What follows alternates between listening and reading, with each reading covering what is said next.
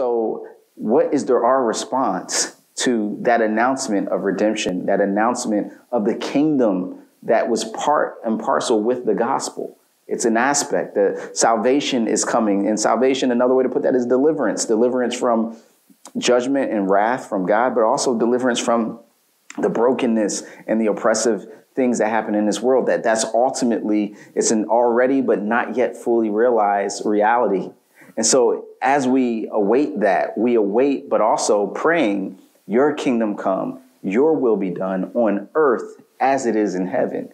And that is a prayer that we're not just called to ask God pietistically up in the sky, but it's a prayer that we're also supposed to pray with our feet. We're also supposed to pray as we proclaim the gospel in every facet of humanity, not just with our lips, but as we demonstrate it with our lives. That is the fullness of what we're called to do, to bring about shalom, as much as we can. And in doing so, it actually reflects the glory of God and causes people to say, what must I do to be saved? It causes people to experience and go, why is that group of people? This is what we saw in Acts in the early church. People saw the disciples sharing amongst one another, people from diverse groups, people from economic statuses that it said no one had need.